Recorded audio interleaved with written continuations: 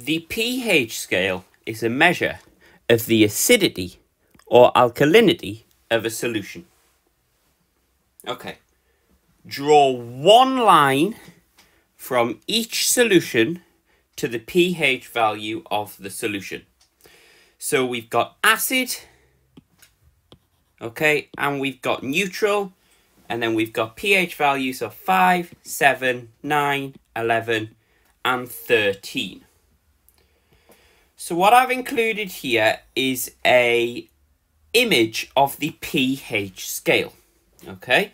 And I've labelled that at 7, we say the pH is neutral, okay? You can see here it says pure water. So we say that at 7, it has a neutral pH. Now, for numbers which are lower than 7, we say they are acid. And numbers that are higher than 7, we say they are alkali. Okay, so from these numbers, we're looking at which one is lower than 7. Well, that is 5. The second part of this question says which ion in aqueous solution carries acidity. Okay, and we've got some different ions here. We've got H+, Na+, O2-, OH-. Okay, so remember that an ion is something which has a charge. Okay, so it might have gained an electron, it might have lost an electron. But either way, it has charge. Okay, now what I've shown over here in this purple pen are some examples of acids. So something like hydrochloric acid, HCl, sulfuric acid, H2SO4, and here's nitric acid, HNO3. And what I've done next to it is I've broken it down into its ions. So I've said HCl has H plus Cl minus. H2SO4 has two H pluses and an SO4 2- ion. HNO3 has a H plus and an NO3-. So hopefully you are able to spot that all these acids have H plus ions in. Okay, so the answer is H plus. The next part says, when sulfuric acid is added to sodium hydroxide, a reaction occurs to produce two products. The equation is H2SO4 plus 2NaOH makes Na2SO4 plus 2H2O. Okay, so hopefully we can put things together. The sodium hydroxide is the NaOH, okay, and sulfuric acid is H2SO4. Now the question asks, how many elements are there in the formula H2SO4? So remember, elements are made up of one type of atom. So basically this question is asking us, how many types of atom are there in H2SO4? So hopefully you can see that we've got hydrogen, sulfur, oxygen. Okay, so that's 3 types of atom. So the answer is 3. A common mistake that might be made here would be adding up the amount of atoms. So a lot of people might have put 7. So this is why it's really important to read the question carefully, because it asks how many elements there are. Now we need to name the type of reaction. So I've just put in the equation from above here. So what we've got is we've got sulfuric acid, okay, so it's an acid, plus 2NaOH, which is an alkali. I'll talk about how I know that in a minute. Makes Na2SO4, which is a salt, plus 2H2O, which is water. So acid plus alkali make salt and water. Now, the reason I know that H2SO4 is an acid is because it has H plus ions in it. And the reason I know that NaOH is an alkali is because it has OH minus ions in it. So, what is this type of reaction? Well, I've got an acid, I've got an alkali, and I'm making water, which is something with a neutral pH. Therefore, it is a neutralization reaction for 1 mark. And the next question asks us to name the salt produced. Okay, so the salt is this one here, Na2SO4. So Na is sodium, so we're thinking it might have something to do with sodium. And hopefully you are aware that the SO4 2- ion is a sulfate. Okay, so if you put 2 and 2 together, name the salt, it is sodium sulfate. The final part of this question asks us to describe how an indicator can be used to show when all the sodium hydroxide has reacted with sulfuric acid. So if we remember from the last part, we said that an acid plus an alkali makes salt and water. Okay? Now if we think about that from an ion perspective, that's like saying a H plus an OH minus makes H2O. Remember, H2O is water, which has a neutral pH, so this is a neutralization reaction. So, the answer to this question is, first of all, we need to add a universal indicator to the sodium hydroxide. The next thing that we need to do is we need to add sulfuric acid gradually. And then the final part of this question is looking for a colour change, and that colour change is to green. So we're waiting for the universal indicator to turn green, and that's telling us that there is a pH of 7. And remember, when it's green is when there is a neutral pH. Okay, so that is the H2O. Now, an alternate answer that you could have put is to say it the other way around. So you could have said add the indicator to the sulfuric acid and then add the sodium hydroxide gradually, and then obviously the colour change will still be the same. Okay, so that was a 3-mark question. So hopefully you're able to see in the way that I've set out my answer, I've broken it clearly into 3 points so the examiner can clearly mark it. John Newlands arranged the known elements into a table in order of atomic weight. Figure 1 shows part of Newlands' table.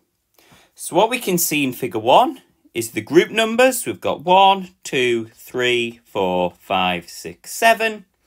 And then underneath these group numbers, we have the elements. Okay, so in group 1, Newlands put hydrogen, fluorine, and chlorine. The first part of this question asks, what are the names of the elements in group 5 of Newlands' table? So when we look at group 5 of Newlands' table, we are looking at this section here. Okay, we're looking at the elements under the group 5. So we've got C and Si. Now, using our modern periodic table, which we're given a copy of in the exam, we were able to work out that C stands for carbon and Si stands for silicon. Therefore, the correct answer for 1 mark is carbon and silicon. The next question asks, in what order is the modern periodic table arranged? So we're no longer talking about John Newlands' table, we're now talking about the periodic table which you have a copy of in your exam. And I've shown a copy of that on the right hand side of the screen. So, in what order is this periodic table arranged? Well, hopefully you can see that the bottom number increases. So for lithium it's 3, for beryllium it's 4, boron it's 5, carbon it's 6, etc, etc. Now this small number is the atomic number. Okay, and the atomic number tells you the number of protons that are in the atom. So in what order is the modern periodic table arranged? It is arranged in order of atomic number. And that's your answer for 1 mark. The next part of this question said give 2 differences between group 1 of Newland's table and group 1 of the periodic table. So what I've shown is Newland's table on the left, and I've highlighted group 1, and then the modern periodic table on the right. Okay, and I've highlighted group 1 in yellow. So hopefully we are able to see that neither hydrogen, fluorine or chlorine are in group 1 on the modern periodic table. And saying that would be enough for 1 mark. For the second mark, you needed to say that lithium, sodium or potassium are in group 1 on the periodic table, whereas they're not on Newland's table. An alternative point that you could have put was, rather than saying hydrogen, fluorine and chlorine are not in group 1, you could have said they are not in the same group. In 1864, atoms were thought to be particles that could not be divided up into smaller particles. By 1898, the electron had been discovered and the plum pudding model of an atom was proposed. Figure 2 shows the plum pudding model of an atom of carbon and the nuclear model of an atom of carbon. So let's just take a second to realise what's going on here. So the plum pudding model shows a ball of positive charge, okay, with electrons embedded in it. The nuclear model shows a nucleus which has these particles in it, okay, so they're protons with a positive charge and neutrons with a neutral charge, and then orbiting around the positively charged nucleus are these things called electrons, okay, and they whiz around the nucleus in shells. So this question says compare. Okay, so compare is already our command word. So we're thinking about similarities and differences, okay? That's what a compare question means. So let's carry on reading the question. So compare the position of the subatomic particles. So subatomic particles are protons, neutrons, and electrons. Okay, so when we're answering this question, we want to be thinking about those sorts of things in the plum pudding model with the nuclear model. So it's a comparison question. So, first of all, let's start by thinking about charge. Well, the plum pudding model is a ball of positive charge. Okay? Whereas the nuclear model has its positive charge concentrated inside the nucleus. And that's because of the protons, which are inside the nucleus in the nuclear model. So notice in my answer here, I'm setting it out like a comparison. So the plum pudding model is a sphere of positive charge, whereas the nuclear model has a positive nucleus. Now, if we carry on thinking about that nucleus, hopefully we can realise that the plum pudding model doesn't actually have a nucleus, whereas the nuclear model does have a nucleus, which is obviously where we find our protons and our neutrons. A third point that we could make is to think more about those neutrons. So the plum pudding model doesn't have anything to do with neutrons, okay? There's no mention of neutrons at all.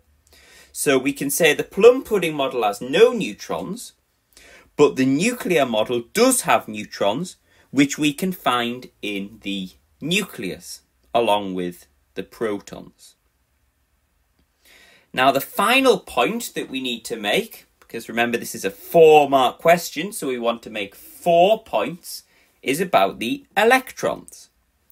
So in the plum pudding model, the electrons are in random positions, okay? Whereas in the nuclear model, the electrons are in shells, okay? They're in fixed shells, which orbit round the nucleus, okay? So we can compare the electrons.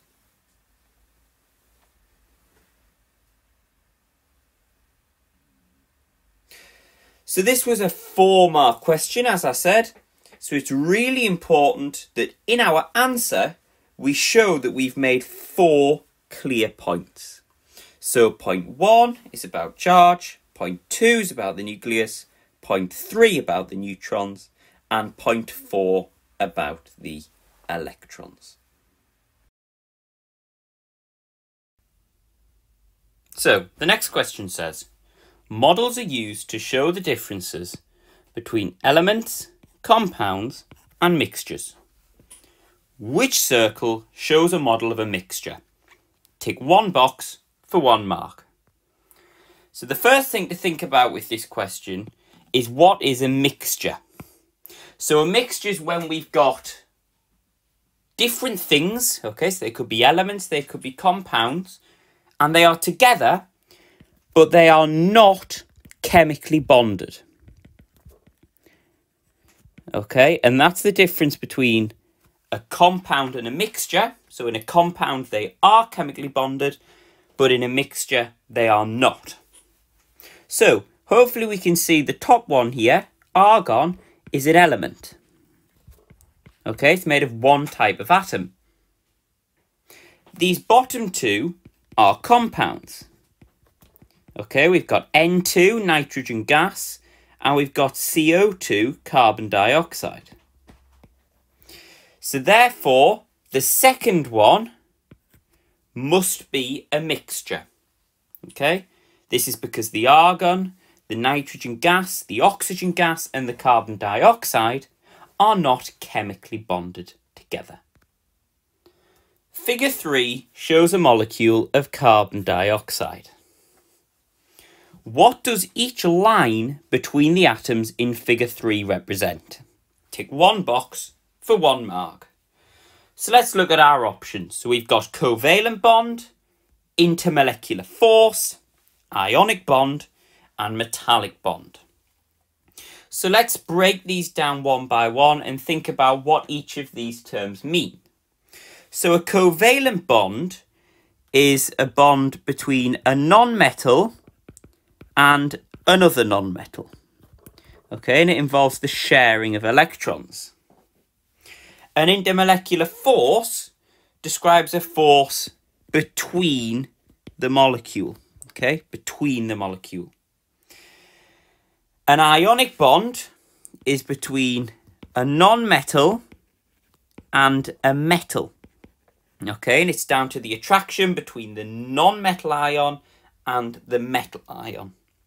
And then a metallic bond occurs in metals, and it's all to do with the electrostatic attraction between the lattice of positive ions and the sea of delocalized electrons.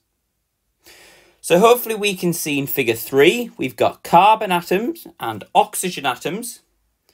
Carbon is a non-metal. O for oxygen is also a non-metal. Therefore, what is the type of bonding between two nonmetals? Well, that is a covalent bond. Some students investigated the reactivity of 4 unknown metals: W, X, Y, and Z. The letters are not the symbols of these elements. The students used metal salt solutions of copper nitrate, magnesium sulfate, and zinc chloride. This is the method used. Pour a solution of metal salt into a glass beaker. Okay, so that might be the copper nitrate, magnesium sulfate, or zinc chloride. Measure the temperature of the solution. Then add 1 gram of metal to the solution. Measure the temperature again, and then calculate the temperature increase. The students did the experiment using each salt solution with each metal. Figure 4 shows the apparatus the student used. So we can see that we've got a thermometer, which is obviously to measure the temperature. Okay, we have the 1 gram of metal on a spatula, the glass beaker, and then metal salt solution of the same concentration. Okay, so having the same concentration is a control variable of this experiment. Table 1 shows the students' results. So what we have here is we have the solutions down the left hand side, so copper nitrate, magnesium sulfate, zinc chloride. And then here we have the temperature increase measured in degrees Celsius.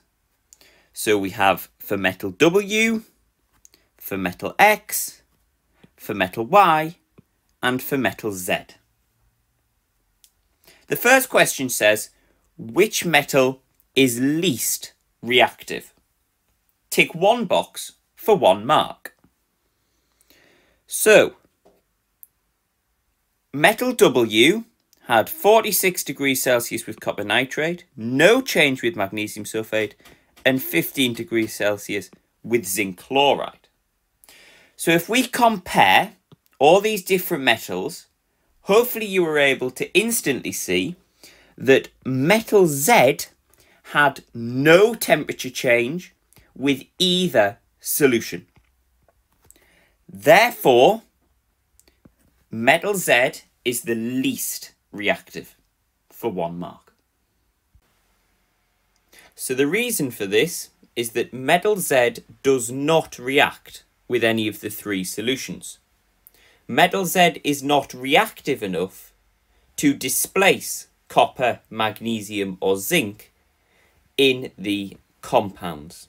Okay, it cannot displace because it is not more reactive than copper, magnesium, or zinc. This next question asks, how do the results show that magnesium is more reactive than the metals W, X, Y, and Z? So for this question, we need to be looking at the reactions with the magnesium sulfate solution. So hopefully we can see from what I've highlighted that there is no temperature change when magnesium sulfate reacts with any of the metals. So for our answer, we could write magnesium sulfate does not react with any of the metals. Therefore, it is more reactive.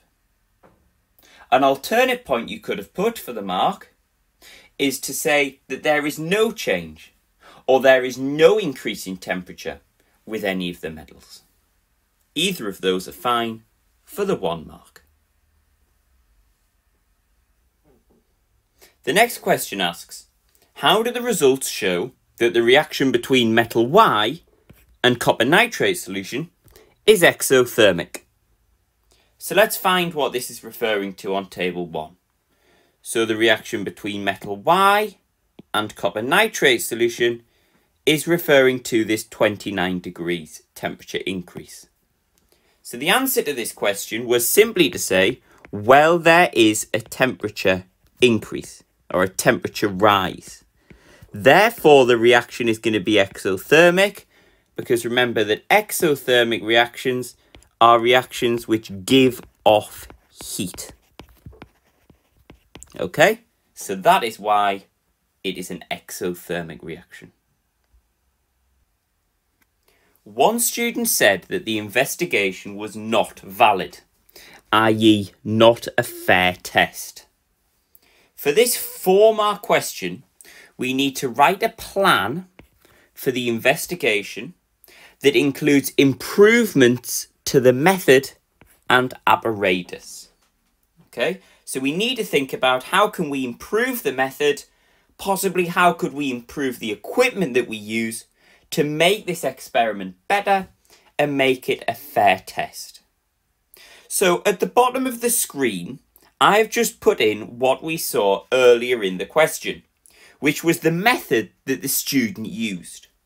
So remember it said, pour a solution of a metal salt into a glass beaker, measure the temperature, add 1 gram of metal to the solution, measure the temperature of the solution, and then calculate the temperature increase. So let's go through this method that we've already been given and think about some ways that we could improve it. So let's start with the first step. Pour a solution of metal salt into a glass beaker. Okay, so straight away I'm thinking pour a solution. That's quite vague. How much? What quantity? What amount of the solution are we pouring in? And why a glass beaker? A glass beaker isn't very insulated. So perhaps we can think of something better that's more insulated to pour the salt solution into. Then measure the temperature of the solution. Okay, I think that's fine. The next thing says add 1 gram of metal to the solution. Right, that's quite good because we've got an amount there. But then it says measure the temperature of the solution. Well, after how long do we do that? After what amount of time? And also, how do we make sure that all of the solution has reacted? That's another thing to bear in mind. Step 5 says calculate the temperature increase. That's fine. But what about repeating the experiment? What about calculating a mean? These are all things that would make the experiment more of a fair test. So when we're also thinking about a fair test, we also want to think about control variables, okay, which we mentioned earlier in the question. So some control variables of this experiment could be things like using the same amount of metal salt solution or using the same concentration of metal salt solution. Okay, so there's some ideas, because remember this is a 4-mark question. So in an exam, you would want to take your time, think about planning the question, planning your answer before you actually start writing. So let's think about writing an answer to this question. So the first thing I would write is pour a fixed volume of the metal salt solution into a polystyrene cup. So I've added that we need a fixed volume, and rather than a beaker, we're using a polystyrene cup. The next thing I'm going to talk about is our control variables.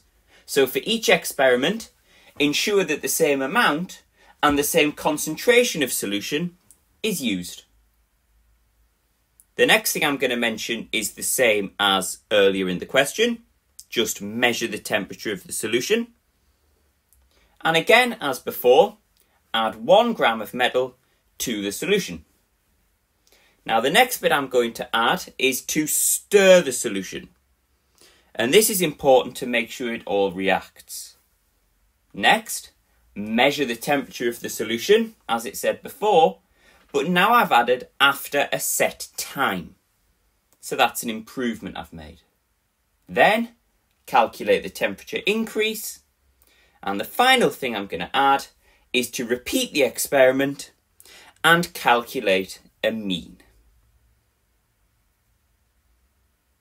Okay, so it's a 4-mark question. Quite involved, that one. The next question says, Figure 5 shows the reaction profile of an exothermic reaction. So let's look at what we've got going on in Figure 5. So we've got energy on the y-axis and progressive reaction on the x-axis.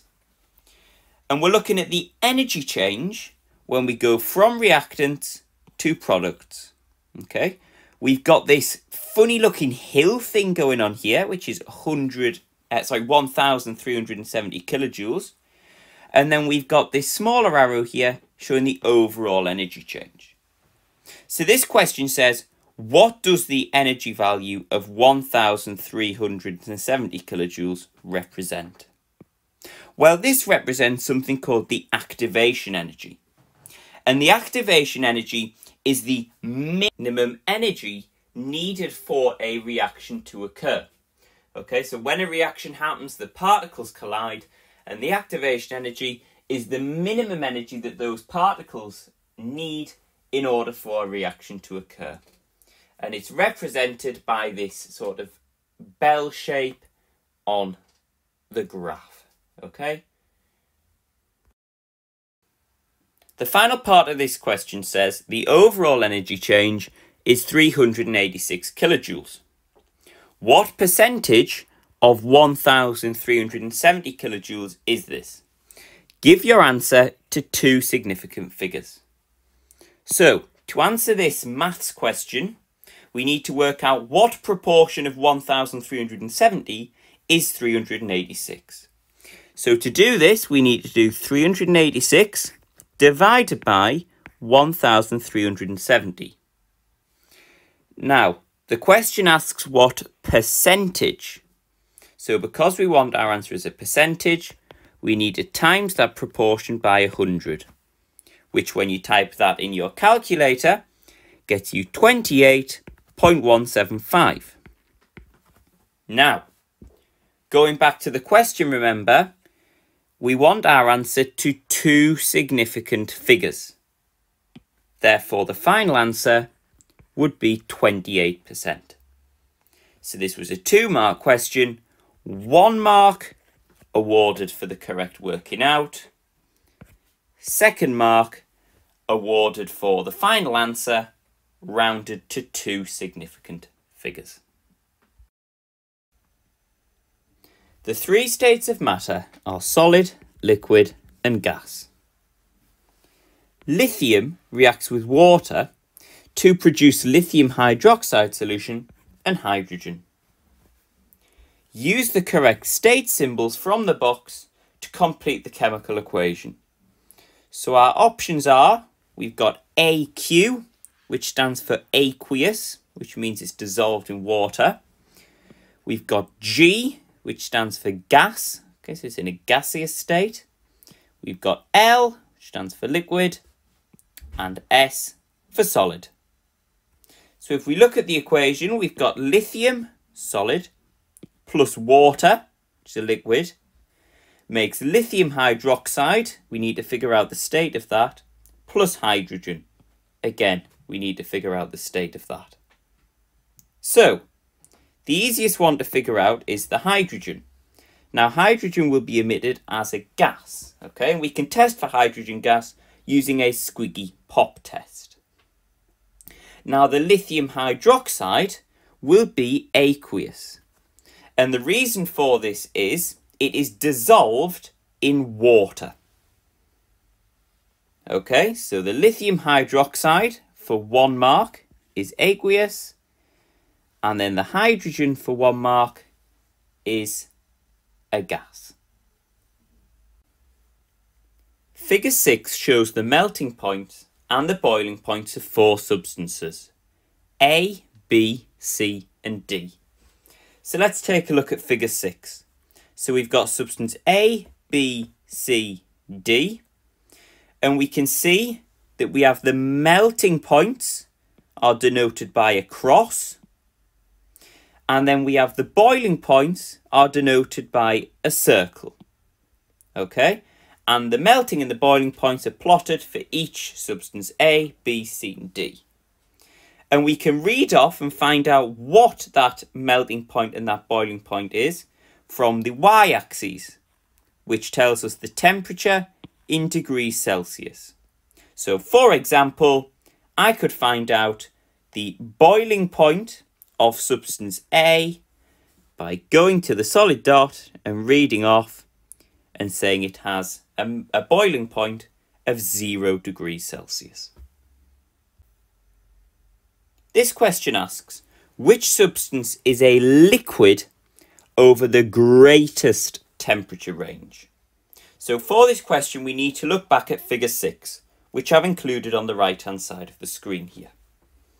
So what we're looking at is when something is a liquid, okay, it has melted from a solid and it can boil to become a gas.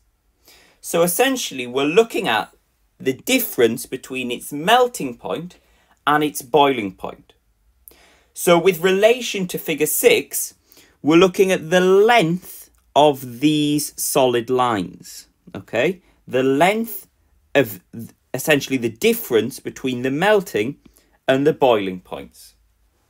Now we want the greatest temperature range, so we want the biggest difference between the melting and boiling points.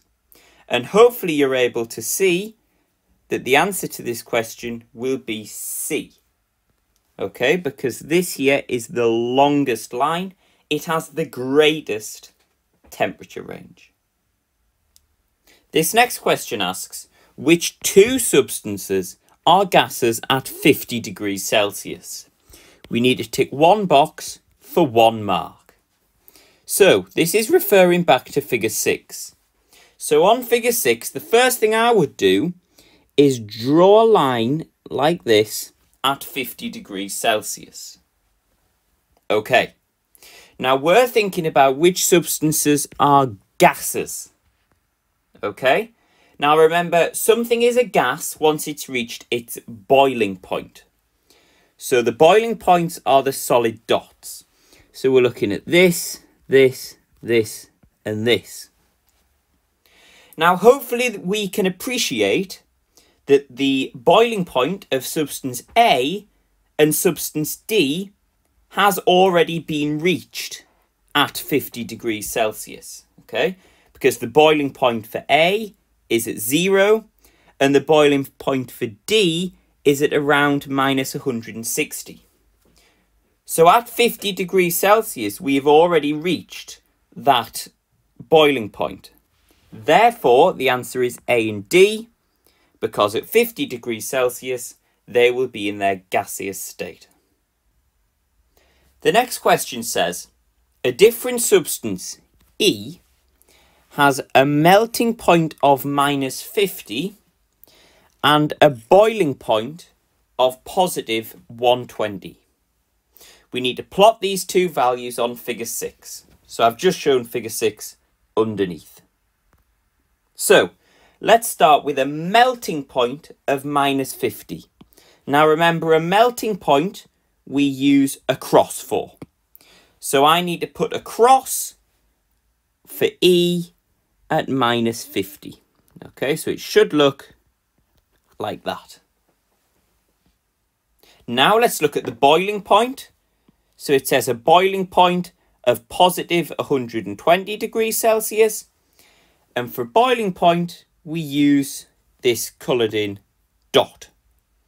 So for E, I need to find 120. So here's 100. Here's 150.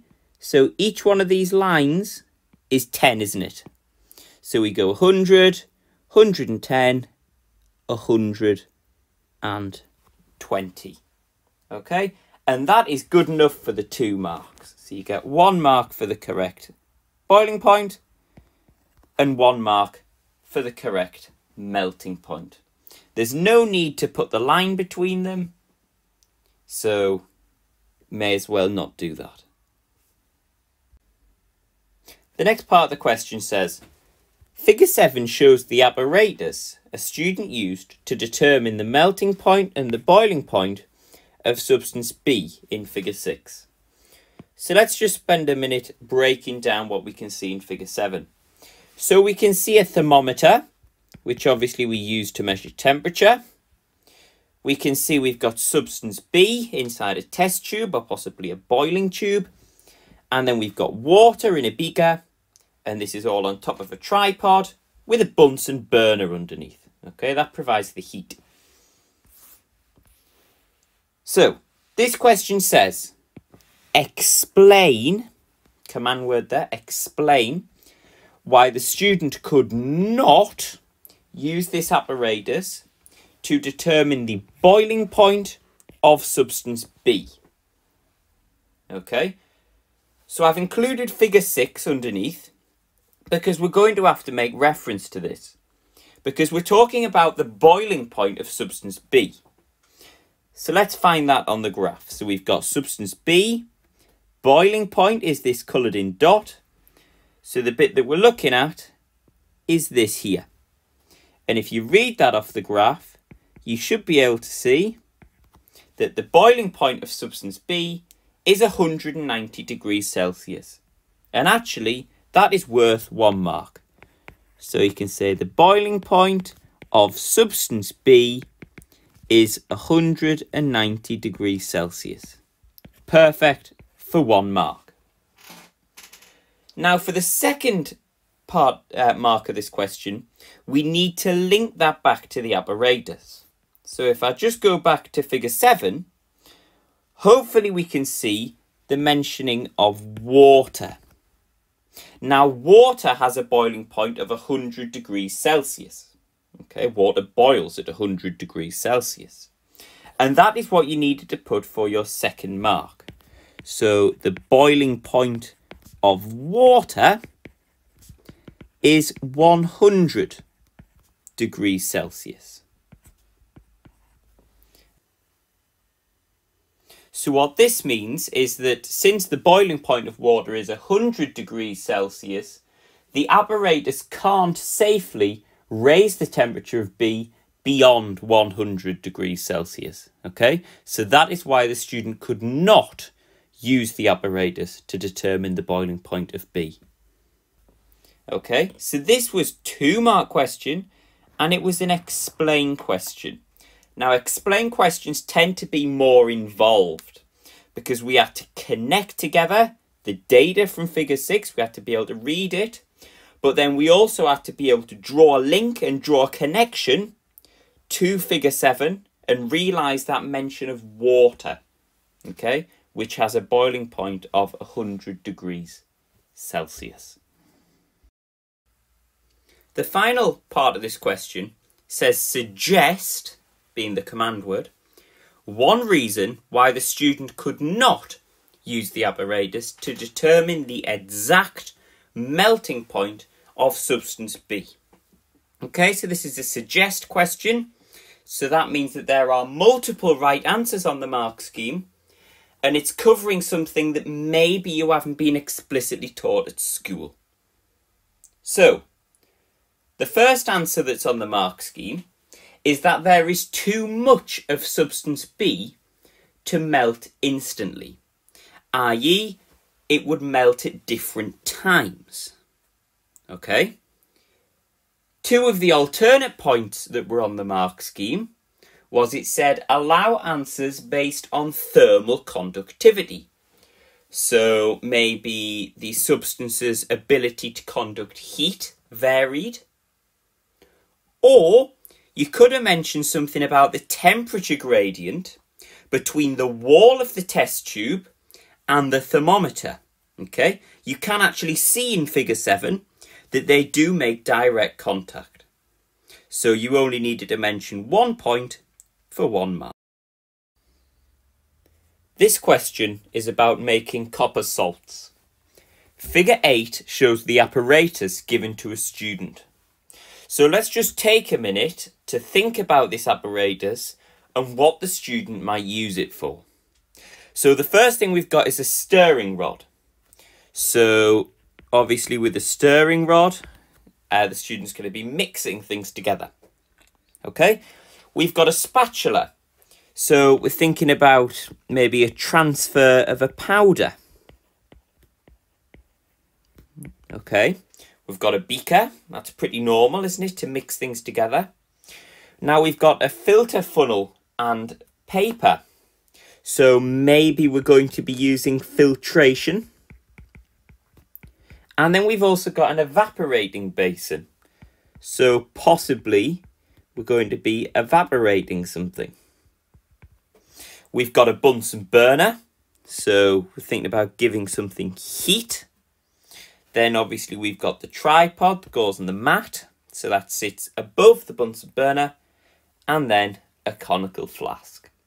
So what we've done here is we've broken down the information that the exam board has given us to help put together a plan for an answer before we've even read the actual question. So this question is asking us to outline a safe plan. Okay, so we need to think about safety protocol in our answer that the student could use to make pure, dry crystals of the soluble salt, copper sulfate. Okay, so that means that the copper sulfate is able to dissolve from the insoluble metal oxide, so metal oxide that can't dissolve, and a dilute acid. Okay then, so the first step in the method is to add an excess of copper oxide, which is our insoluble metal oxide, to sulfuric acid, which is our dilute acid, and we're going to add them together into a beaker. Now the reason we're going to add an excess of copper oxide is to make sure that all of it reacts with the sulfuric acid. Okay? The second step is to stir the copper oxide and sulfuric acid together. And we're going to use a stirring rod, which was in our equipment list that we just discussed. Step 3 now is to heat the mixture. And how are we going to do that? Well, we're going to place it over the Bunsen burner. Step 4 is now the filtration, which we previously discussed. So we need to filter the mixture using our filter funnel and our filter paper. And we're going to filter it into an evaporating basin. Okay? Now the reason we're going to use filtration is to remove that excess of copper oxide which we added in step 1. Okay? Step 5 now is an evaporation. So we need to evaporate off the remaining water in the filtrate. Now the filtrate is the liquid which we have passed through the filter. Okay, so it's basically what we're left with having filtrated. Okay, and the reason that we're evaporating off this water that's left in the filtrate is to make sure that we get pure crystals. Okay, step 6 now is to leave the filtrate in a warm place, and this is to allow it to dry and therefore crystallize, which means to form crystals.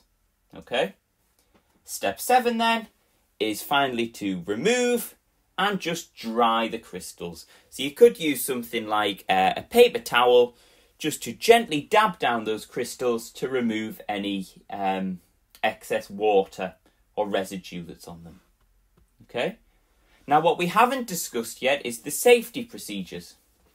So some examples of these could include wearing safety goggles, okay, because we're dealing with potentially dangerous chemicals like copper oxide and sulfuric acid. And then the other one is to make sure to not touch the hot beaker. Okay, it has been heated over a Bunsen burner, so it's going to be hot. So when filtering, we could use something like tongs. Okay?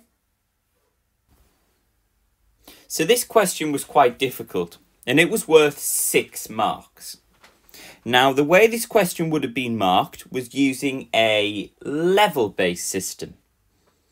Okay, so it's not sort of 1 mark for each correct point that's made, but rather a more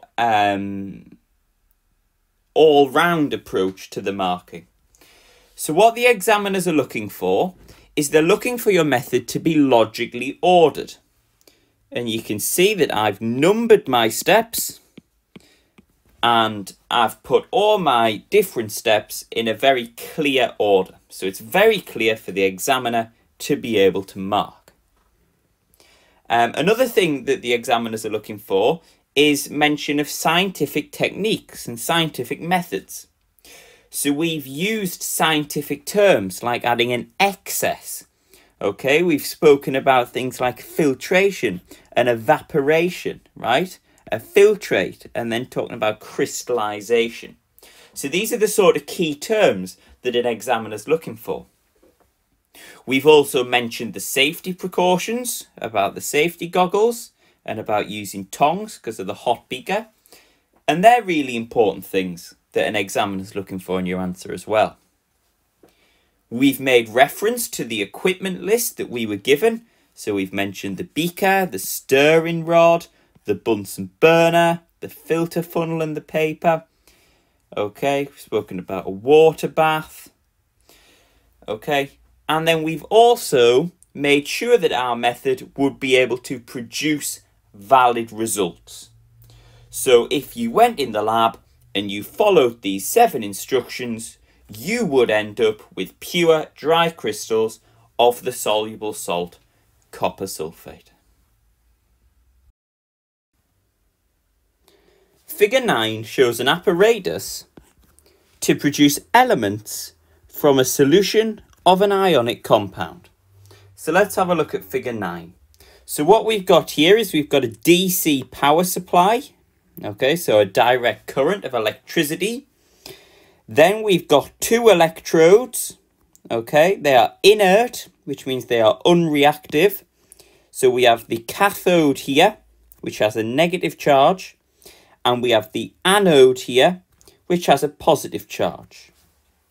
And then here we have the copper sulfate solution. Okay, the first question says, what is the name of the process in figure 9? So we need to tick one box here for 1 mark. So the options are combustion, crystallization, distillation, and electrolysis. Now, the correct answer for this question would have been electrolysis. And the reason for this is, electrolysis is a process where we split up a compound using electricity. Okay, and that's exactly what figure 9 is showing. We've got this copper sulfate compound and we're going to use electricity to split that up into its elements. Okay, so the correct answer was electrolysis for 1 mark. Table 2 shows the products formed from 3 experiments using different compounds and the apparatus shown in figure 9. So let's just take a bit of time to look at table 2. So in table 2, we've got 3 compounds. We've got a copper chloride, another copper chloride, and potassium bromide. But notice that the difference between these 2 copper chlorides is their state. Okay, so copper chloride is molten, whereas this copper chloride here is in an aqueous solution. So what we're being told is the product at the cathode, which, remember, the cathode has a negative charge, so it will attract the positively charged ions in the solution. Okay, and then the product at the anode, so remember the anode has a positive charge, therefore it will attract negative ions. Okay, right, so let's look at this question. So the question says to use table 2 to name the products formed at each electrode if using an aqueous solution of potassium bromide. So some of you might be asking, well, what's the difference between this potassium bromide here, which is molten, versus the aqueous solution of potassium bromide? Well, if it's an aqueous solution, that means it's dissolved in water. And in water, remember, there are H plus ions and OH minus ions, because water is H2O. Okay? So in our solution, we've got H plus ions, we've got OH minus ions, but then we've also got the potassium ions, which are positively charged, and the bromide ions, which are negatively charged. Okay, so we need to think what is going to be produced at the cathode, which remember has a negative charge, and at the anode, okay, which has a positive charge. So let's start by thinking about the cathode. So the cathode is negatively charged, therefore it will attract positively charged species. So our choice is hydrogen or potassium. Now, the rule of what is formed at the cathode is this. The metal will be produced if it is less reactive than hydrogen. Okay, and we can use the reactivity series to look at that. But hydrogen will be produced if the metal is more reactive than hydrogen. So, potassium is more reactive than hydrogen because potassium is in group 1 of the periodic table. Okay, it's an alkaline metal which is very reactive. So therefore, using that rule, hydrogen will be formed at the cathode. Now, the anode is positively charged. Okay, therefore it will attract negatively charged species. So our option now is the OH minus or the Br minus. Okay. Now the rule at the anode is that if the negative ion is simple, i.e. contains only one atom, like Cl minus or Br minus as we've got here, then that element will be produced. Okay, so we can see that we've got a complex ion, OH minus, and a simple ion, Br minus. Therefore, bromine will be produced at the anode. So the last part of this question says, explain why copper is formed at the cathode during the electrolysis of its salts. Okay, so let's break this question down. So it's an explain question. So we need to connect together different parts of chemistry to understand this question. It's talking about copper. Now, copper is a transition metal, and as an ion, okay, it's a positive ion because it's a metal. Okay, so that could be your first point. So you could say that copper forms positive ions. Okay, so now what we need to do is we need to connect that to the cathode. So hopefully we remember that the cathode is negatively charged. Therefore,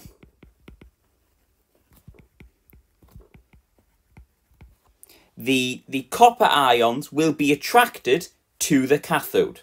Okay, because positive and negative charge are attracted. So I've written here, the cathode is negatively charged. Therefore, the copper ions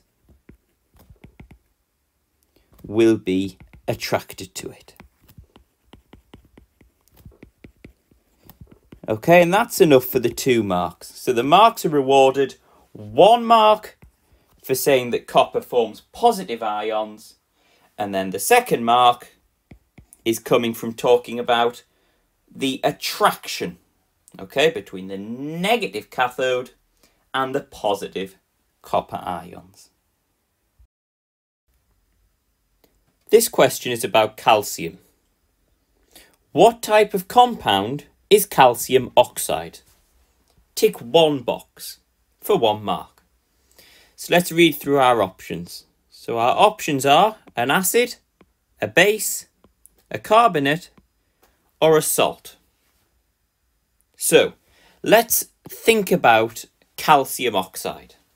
Okay, so calcium oxide is made up of calcium 2+ ions and O2- ions. Okay, therefore it has the formula CaO. Now, if the calcium oxide, the CaO, reacts with water, an interesting thing happens, because this is formed here, and this is called calcium hydroxide. Now notice the OH, okay, it's got an OH minus ions in it. It's got OH minus ions in it, which therefore makes it a base.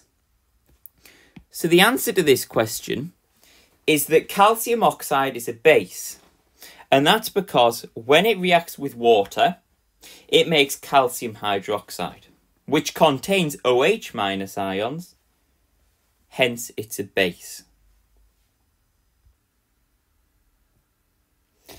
Ionic compounds, such as calcium oxide, have high melting points.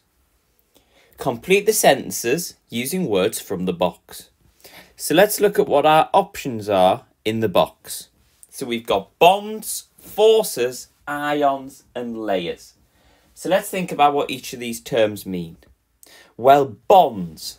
Hopefully we know that there's three types of bond. Okay, there's an ionic bond, there is a covalent bond, and a metallic bond.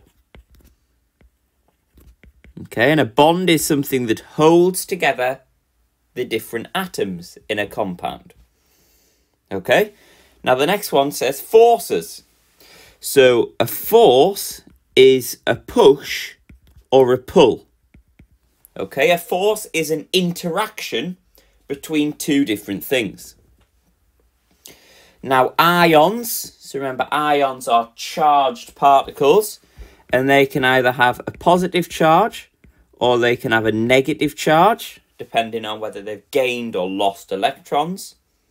And then layers. So layers are what occur in a lattice structure. Okay? So let's read the sentences. So it says that calcium oxide has a giant ionic lattice. Okay, so it's made up of layers of ions, in which there are strong electrostatic somethings of attraction in all direction. Now the correct answer here was forces of attraction. Okay, because yes, it's an ionic bond between the calcium positive metal ions and the oxygen negative non-metal ions, but an ionic bond is that electrostatic force of attraction. Positive ion, negative ion, they feel that pull together. And that pull that draws opposite charges together is the electrostatic force of attraction.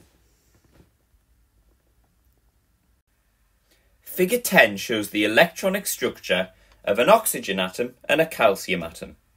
So let's look at the oxygen atom on the left. So in oxygen's outer shell is 6 electrons. Therefore we can say oxygen is in group 6. In calcium's outer shell is 2 electrons. So we can say that calcium is in group 2. So the question asks to describe how the calcium atom and the oxygen atom forms calcium oxide. And we need to think about the charge of each ion formed. So what I've just drawn here is the oxygen ion that will be formed. And essentially, oxygen wants to have a full outer shell. And in its outer shell, it wants 8 electrons. It's got 6 electrons at the minute. So the oxygen gains 2 electrons, as you can see in the diagram. So this gives it a 2 minus charge, okay, because there are 2 more electrons than protons. Okay? Now, in calcium, remember calcium is in group 2.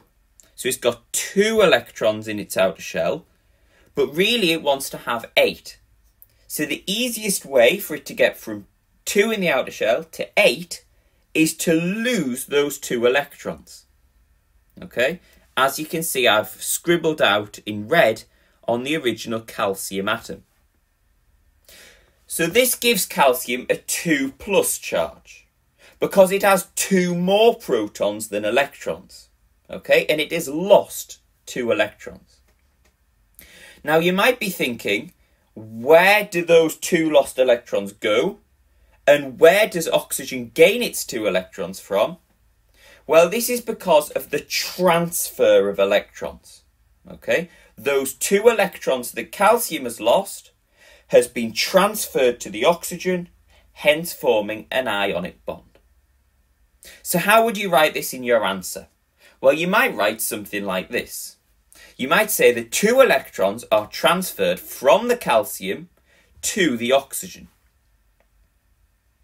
Then you might want to talk about the calcium atom. So this means that calcium has lost 2 electrons, therefore forming a 2+ charge for reasons that we discussed before.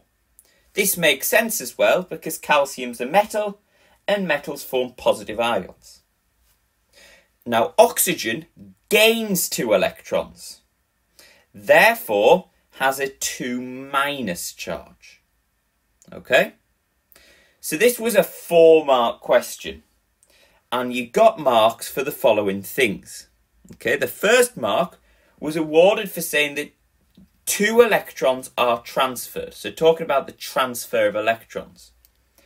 Now the second mark was for realising that calcium is going to lose electrons and oxygen is going to gain electrons.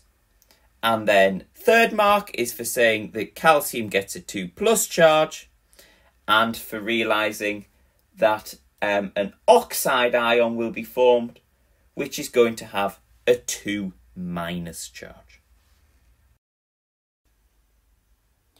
Figure 12 shows a reactor used to produce titanium from titanium chloride. So let's have a look at figure 12. So what we can see here is an atmosphere of dry argon gas, and then here is the mixture of sodium and titanium chloride. The chemical equation for the reaction of titanium chloride with sodium is this. So we've got titanium chloride, which is TiCl4, plus sodium, which is Na, and we're going to have 4 moles of sodium. And that's going to make titanium, Ti, plus sodium chloride, NaCl. Okay, and there's going to be 4 moles of that. So these 4s, the 4 on the sodium and the 4 on the sodium chloride, are there to make sure that the equation is balanced. For one reaction, 1,615 kilograms of titanium chloride reacted completely with 782 kilograms of sodium, and then 1,989 kilograms of sodium chloride was produced. And the first question asks us to calculate the mass of titanium that was produced from the reaction.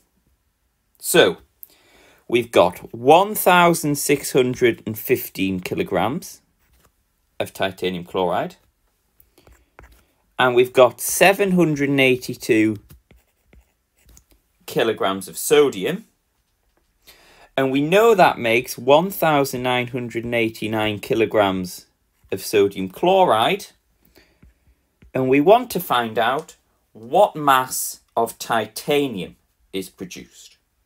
Now, to answer this question, you need to understand that in a chemical reaction, there is a conservation of mass. Okay, the mass of the reactants must equal the mass of the products. Okay, so we can say that 1,615 plus 782 equals whatever the mass of titanium is, plus 1,989. So we can work out using our calculator that 1,615 plus 782 gives you 2,397, and that still equals the unknown mass of titanium plus 1,989. Okay, so to find the unknown mass of titanium, rearrange the equation. So we're going to do 2,397 minus 1989, and that gives you 408 as your mass of titanium. Okay, that's your final answer for 1 mark. Table 3 shows the solubility of sodium chloride in 100 centimeters cubed of aqueous solution at different temperatures. So let's look at table 3. So on the left hand side we've got the solubility of sodium chloride in grams per 100 centimeter cubed, and on the right hand side we've got the temperature in degrees Celsius. So let's just think about actually what is solubility. Well, when we're talking about solubility, we're talking about something's ability to dissolve. Okay, so we're talking about how much of the sodium chloride dissolves in grams per 100 centimeter cubed. Okay, so this question asks us, on figure 13, we need to plot the data shown on the grid, okay, the grid in table 3, which I've just included here, and then draw a line of best fit. So I've done this on figure 13 already, so let's talk through this. So, the first thing to note is that each of these small squares on the y-axis represents 0.05. Okay? So on the y-axis we've got the solubility of sodium chloride in grams per 100 centimeter cubed, which is these left-hand side values on table 3. And then on the x-axis we've got the temperature in degrees Celsius, okay, which is the data on the right-hand side. So the first thing I did was I plotted the points. And you can see I've used x's to plot my points, and I've tried to keep them as accurate as possible, remembering that each small square is 0.05. Now, what I found when I plotted my points was that this result here at 40 degrees Celsius, which was 37.37 for solubility, I found that that didn't really fit this trend. So I've identified that result as an anomaly. It's an anomalous result because it doesn't fit the trend. Then what I've done is I've drawn a line of best fit. And I've done it as best as I can because I am doing this digitally. So hopefully you might be able to get a slightly less wonky line when you do it on paper. But hopefully you can see the general idea is that the line of best fit is a smooth curve, okay, that goes through as many of the points as possible, obviously excluding this anomaly. So this question was worth 3 marks, okay, and 2 marks were awarded for plotting the points correctly, okay, and the final mark was awarded for a line of best fit. Okay. The product sodium chloride is dissolved in water to separate it from the titanium. At 30 degrees Celsius, the solubility of sodium chloride is 36 kilograms per 100 decimeter cubed. We need to calculate the minimum volume of water in decimeters cubed at 30 degrees Celsius needed to dissolve 1989 kilograms of sodium chloride. So, I'm just going to write down some information that we've got. So, at 30 degrees, we know that the solubility is 36 kilograms per 100 decimeter cubed. Now, we want to know the minimum volume of water in decimeters cubed, again at 30 degrees Celsius, this time for 1989 kilograms. And that's per something decimeters cubed, which is what we want to work out. So the way I would approach this question is to think, well, how do I get from 36 to 1989? And to work that out, I could do 1989 divided by 36, okay, which gets you 55.25. So I know that to get from 36 to 1989, I need to times by 55.25. Therefore, if I've times the mass by 55.25, I need to times the volume by 55.25.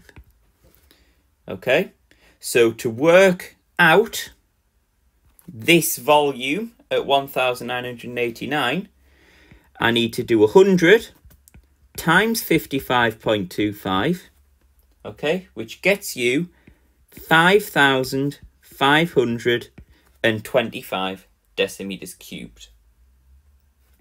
So there was 2 marks awarded for this question. 1 mark was for showing working out, a correct method of working out, and the second mark was for your final answer.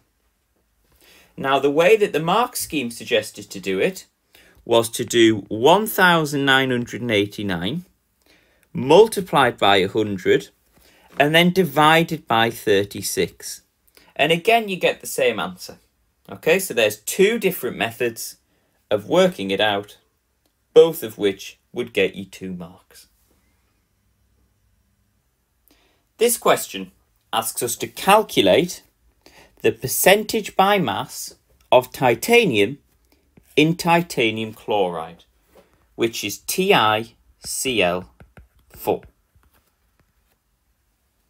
We need to give our answer to 3 significant figures, and we've been given the relative atomic masses of chlorine to be 35.5 and titanium to be 48.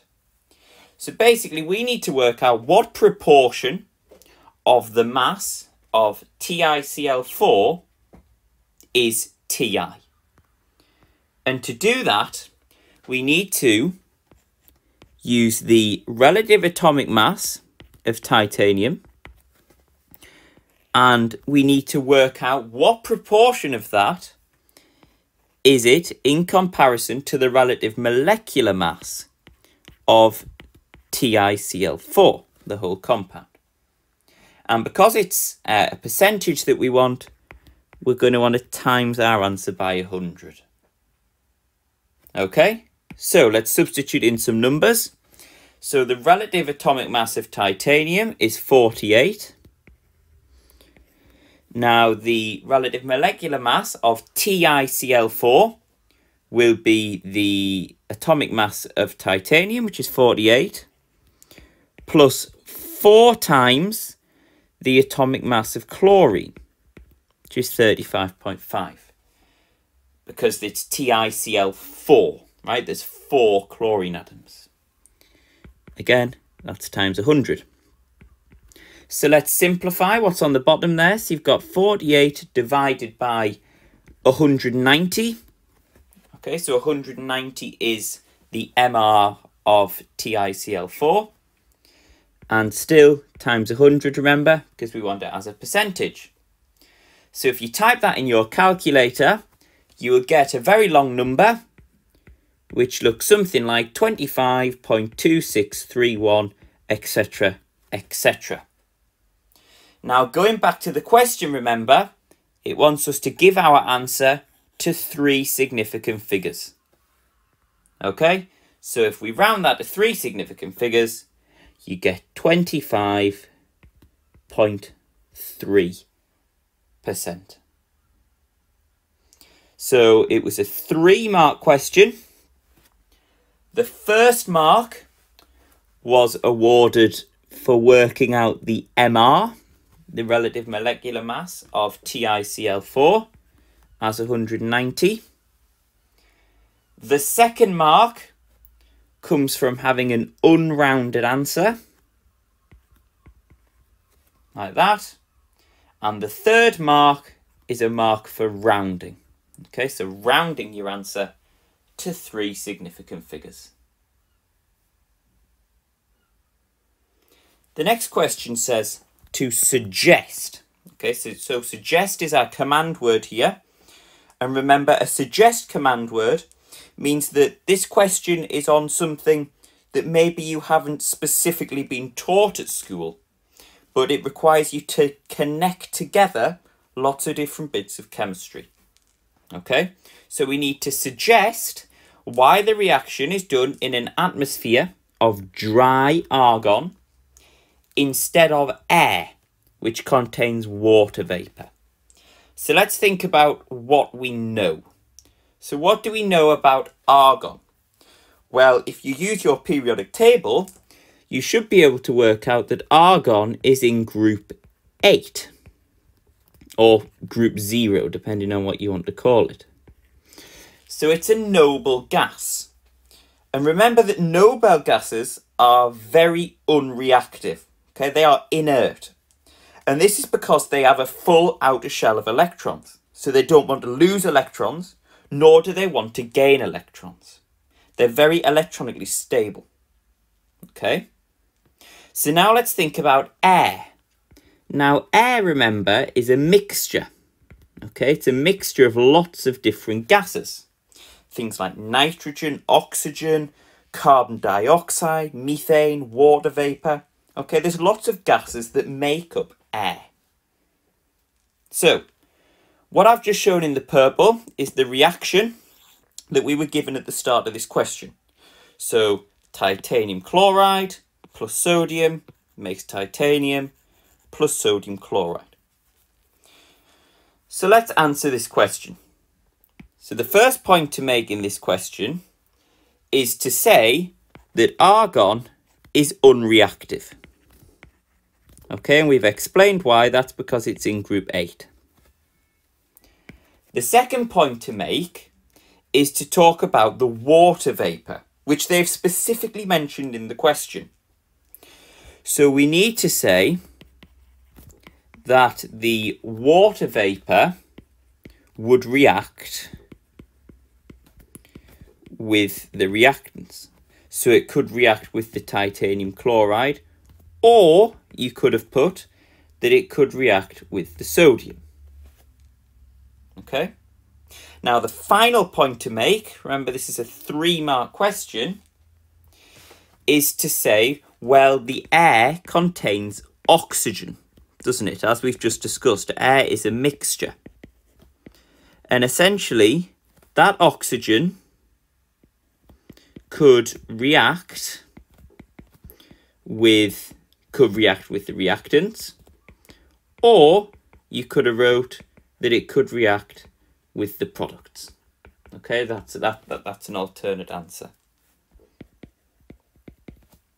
So your marks for this question: 1 mark for saying that argon is unreactive, 1 mark for talking about the water vapour could react, and you could have said that it could react with the titanium chloride or the sodium, and then the final mark is for talking about oxygen and saying that it could react with the reactants, or you could have said that it could react with the products. The final question says to explain why titanium conducts electricity. So our command word here is explain. Okay, so we need to dig deep into the chemistry that we've learned to explain this property. So the property being electrical conductivity. So let's think about what we know about titanium. Well, titanium is a metal. Okay, so titanium has a metallic structure, which you can see in this diagram. Okay, so the metallic structure is a lattice of positive ions.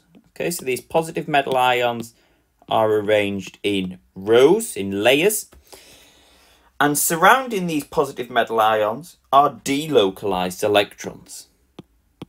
Okay, and it's these delocalized electrons which explain why metals, such as titanium, can conduct electricity.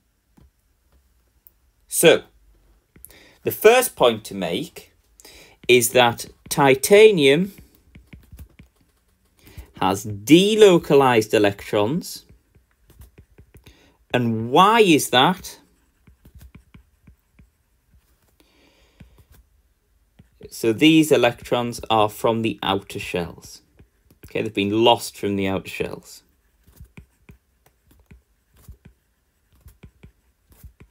So then we can talk about the motion of the delocalized electrons.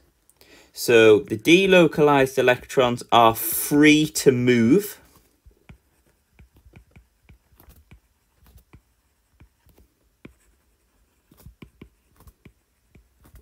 And remember, they're carrying charge. And they can move around the whole structure. Okay? Now, if you think from physics, if you've covered electricity in physics, you'll have learned that a current, okay, current is moving charge. So essentially, current is just a flow of electrons. So if you've got electrons moving, you've got a current, haven't you? Because you've got charged particles moving. So the marks for this question. First mark is from talking about the delocalized electrons. Okay, so from the outer shell. So there's your first mark. Your second mark then is from talking about the delocalized electrons being free to move. Okay, carrying charge would be an extra point that you could include. And the fact that they can move throughout the whole structure is perfect for your final mark.